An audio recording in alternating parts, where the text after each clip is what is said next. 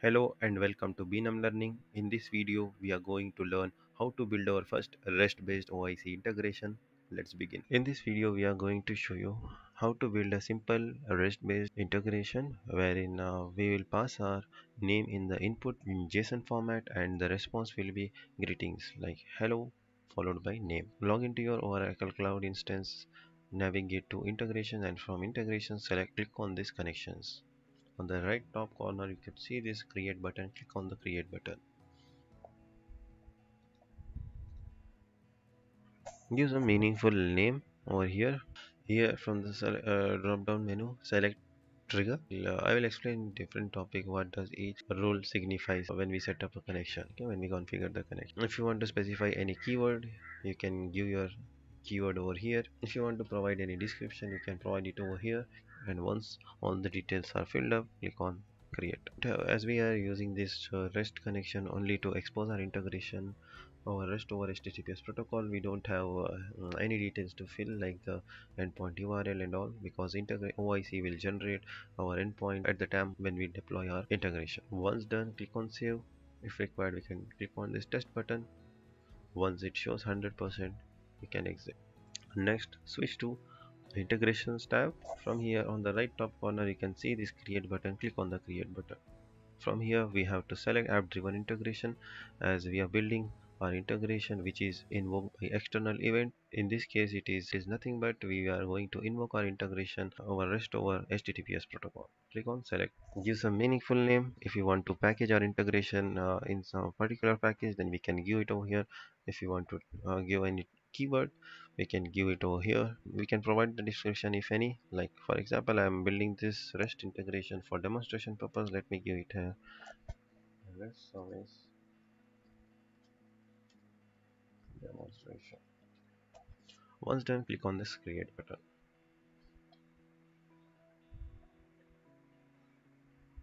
Once the integration canvas opens, we have to click on this plus button and select our REST learning connection. Here we have to give some meaningful name. If you want to have many verbs, HTTP works to be exposed in our REST service, then we can add this and go for it. Like we want this trigger point to handle REST post, batch, etc. And having a different endpoints as well, we can configure by selecting this and we can configure. Click on next. Here operation name, what it does, trigger test. Okay. Here endpoint we are giving slash test. Basically it will be used to trigger our integration. Here as we are sending the body in REST service, we have to select the post and click on configure request for the payload for this endpoint. Configure this endpoint to receive the response. Yes, as we are sending the request, we have to click on this checkbox, and as we are receiving the response from this integration, we have to click on this checkbox. Click on next. Here we need to select on the request tab. It asks for the message format. Click on JSON and go to here sample, and we have to enter this sample.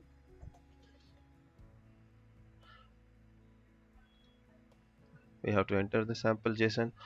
Or the bottom we are getting this OK button. Click on this.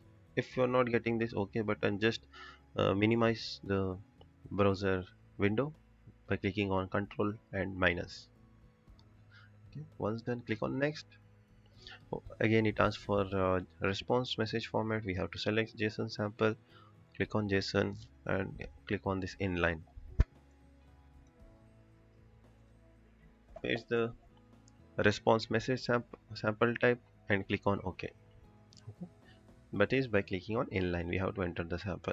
Once done, click on next. At the end, on the summary page, it is our REST service URI is slash test, method is post, request type is JSON, response type is JSON. Once done, click on done. As we are building a simple integration wherein we get the name from the input and we are sending back the greetings back. Click on this mapper and click on this edit symbol.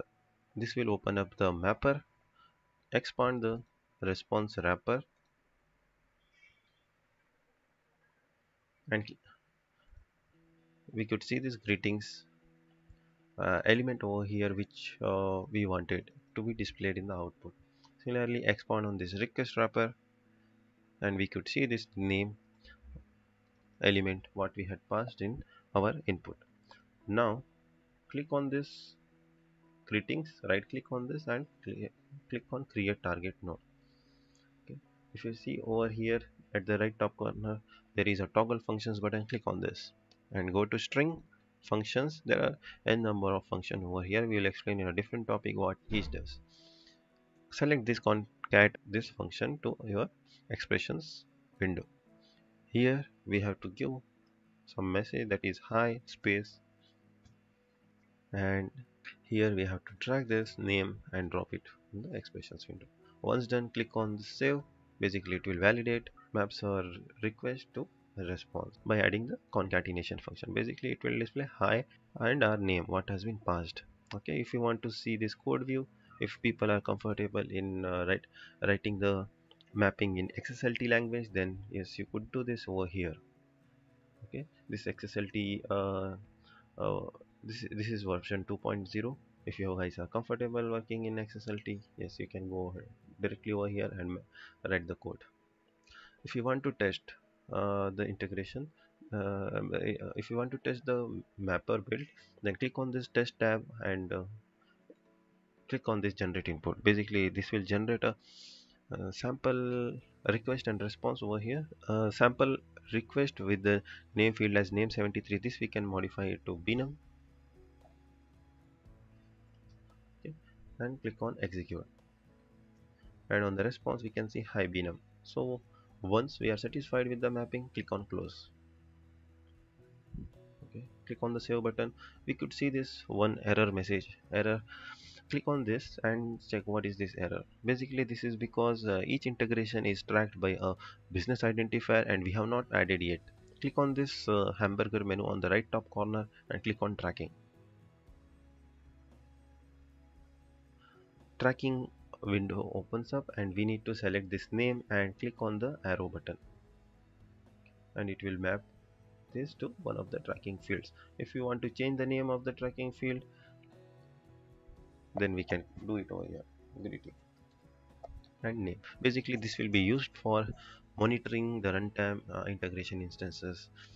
I have covered this topic in getting started with OIC integrations video. Please check out the video. I will give the link in the description. Click on save. Click on save. As you can see, we are no more getting this error message. Click on close.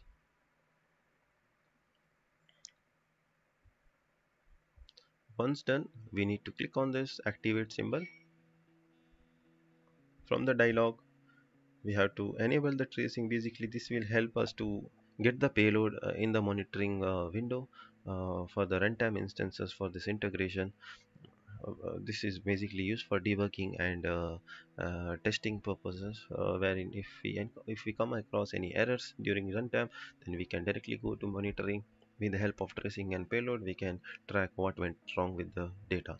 Okay, so click on this activate button.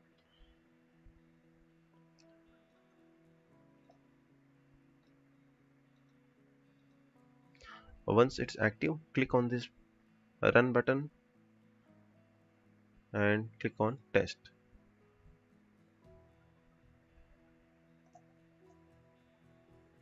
Okay, switch over to body. Here we can give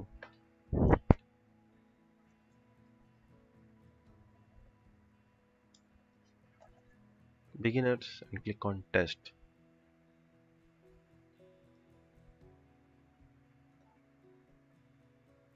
Here we'll get the greetings hi beginners. So like this you can build your first REST based integrations. Thank you for watching this video. Please do like, comment and subscribe the channel.